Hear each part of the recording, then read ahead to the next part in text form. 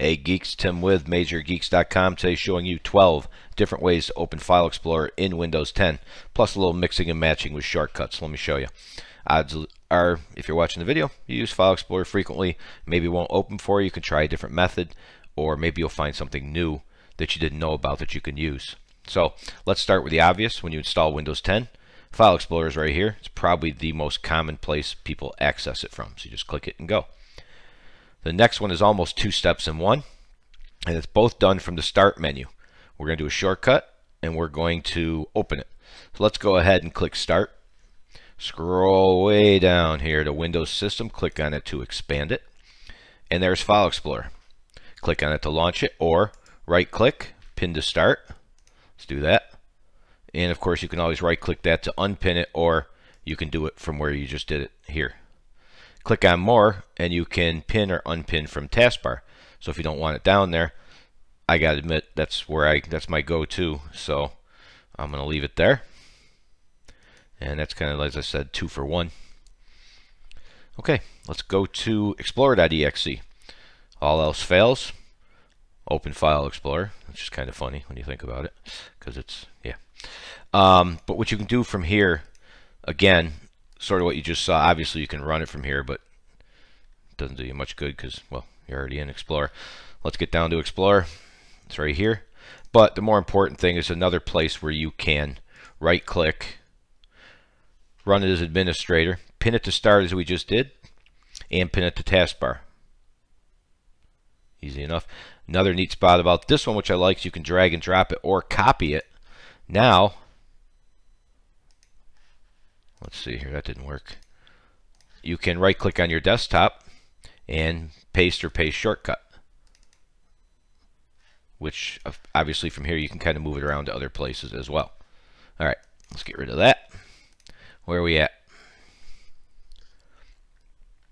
Keyboard shortcut. Grab your fingers there and press the Windows key plus E. Ready? That's a good one right there too. I like that. Windows search. Just start typing, whether you use Windows key plus S, or if you talk to Cortana, you can say it, open File Explorer, or just start typing File Explorer until you see it right there. So that takes care of the keyboard shortcut. That takes care of Windows search. The power user menu, sometimes forgotten, Windows key plus X, and it's right here. The power menu, by the way, is very handy. Apps and features. Windows key plus X is a good one to know if you didn't. File Explorer. So, we got that. Let's see here.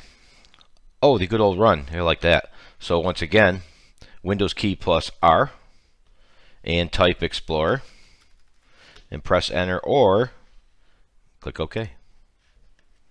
There it is. Cortana, we just mentioned that. Make sure you just say Open File Explorer. Cortana should respond, I'll open File Explorer, and yeah, open File Explorer. PowerShell. Same thing, that word Explorer comes in handy. We're going to jump and take care of both PowerShell and Command Prompt in the same one. So we're going to, let's say Windows key plus X. That's how I like to get to PowerShell. You shouldn't have to run as admin, but I do as default, and type EXPLORER. There it is. And same with Command Prompt. I will not run as admin this time, just to say we did. There it is. Task Manager. Kind of getting out of your way a little bit here, but hey, it works. Click on File, Run New Task once you have Task Manager open. So let's see. Here's a couple ways to get there. I have a habit. Let's see if I can get it to work. Control-Alt-Delete Task Manager. It's just, I don't know. Don't ask me why. That's always how I get to Task Manager. Old school, you know.